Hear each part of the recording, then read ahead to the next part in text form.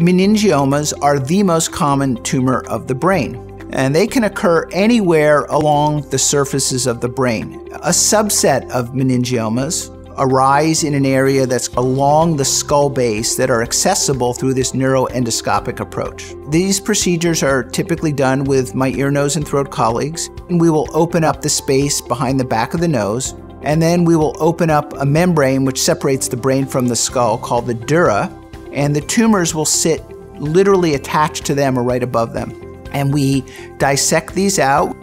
Once that is done, we put in multiple layers of tissue, basically to put wallpaper over the defect to seal it up. And we'll typically also insert a small drain to divert the spinal fluid. It just takes the pressure off that wound as it's healing, and we'll typically leave that in for 2 to 4 days, and then the person is able to go home.